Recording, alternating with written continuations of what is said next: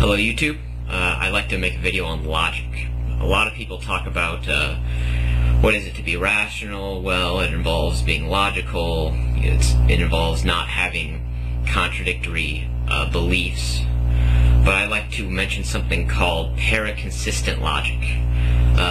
But before I do that, I will quickly mention that yes, a lot of people talk about being logical, but I'll say logical with respect to what logic? There's classical logic. There's classical first order logic, and that is very popular. But I mean, I would like to point out that there are other logics.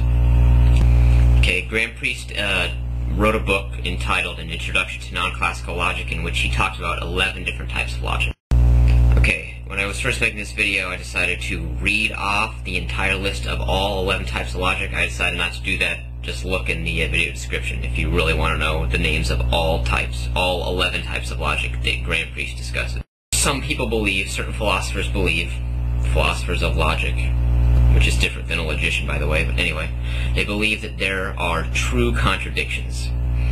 So, and one example that I think, again, Graham Priest cites is the liar sentence. What is the liar sentence? Well, this sentence is false.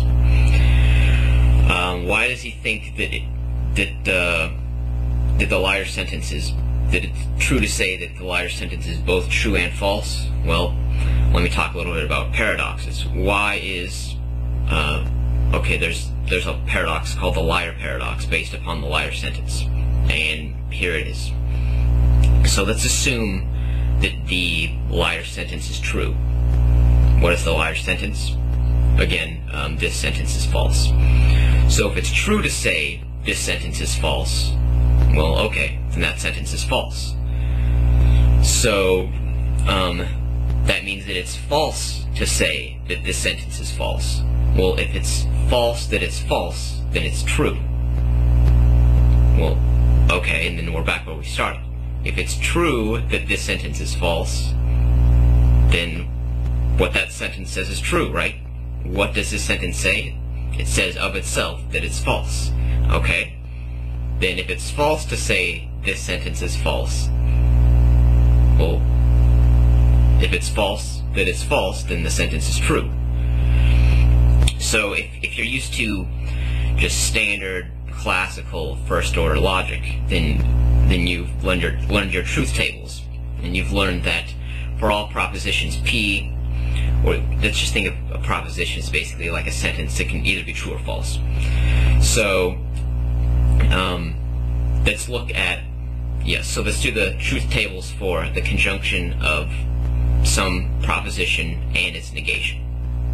So P and not P always evaluates to false in classical logic.